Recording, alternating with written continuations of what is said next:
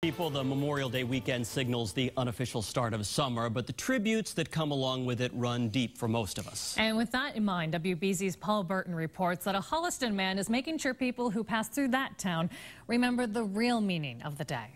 You're going by in a car for a mile, I have a captured audience. Then it dawns on me that it's Memorial Day.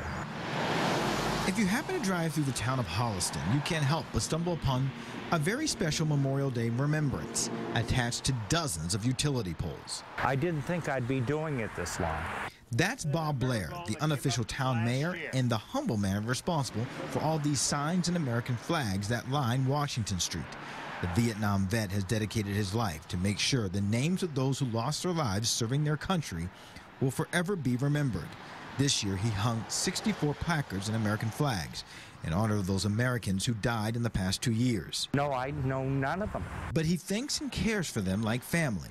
At least someone knows that someone else is thinking of them now. Blair does all the research of each fallen service member and creates the signs. Stephen Bradford is the commander of American Legion Post in Holliston.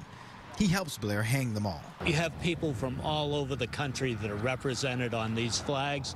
Since 2003, Blair has hung more than 16,000 signs here along the town of Holliston. He's also planted all these irises here at the Central Burying Ground. He says he does it for a number of reasons, but the primary one is for people to remember.